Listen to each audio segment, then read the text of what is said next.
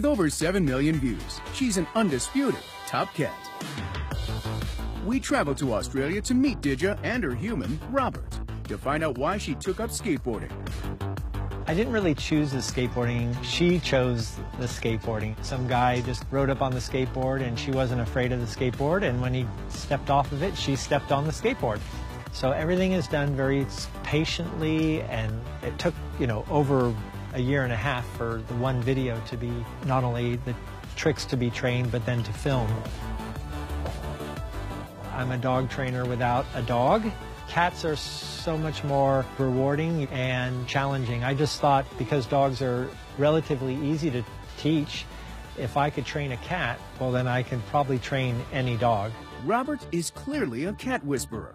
So how does he teach Didja to do tricks? We tend not to think of cats as being as trainable as dogs, and they're not. But you can train some cats if you put enough work in. That's exactly what Robert has done. He's trained Didja to sit on the skateboard. He's gotten Didja to associate a certain behavior with the food reward and the sound of a clicker. This is called positive reinforcement. All right, the first time I'm probably going to put her over. In order to train a cat or any animal to do a very complicated move, you've got to be able to do it in steps, to break it down. And this is a process called chaining. Ready? Yay, very good, and we'll click. For each trick, Robert adds layers of command, eventually including a verbal instruction and a hand gesture. If Didja does the trick correctly, then she'll receive a food reward. Eventually, she'll associate the verbal command and the behavior with food. And the personality of the cat is important too. Cats tend to be a lot more timid, whereas dogs tend to be more outgoing. So you have to find a cat that's willing to be trained. Jump. That's good, girl.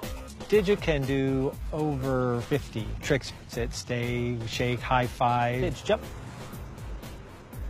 It takes a lot of hard work and patience, but we can see that it is possible to train your cat. You're limited by your cat's scaredy cat factor, so focus on a cat's strength. They may not be able to ride a skateboard like Didja, but maybe they can do other things that are spectacular.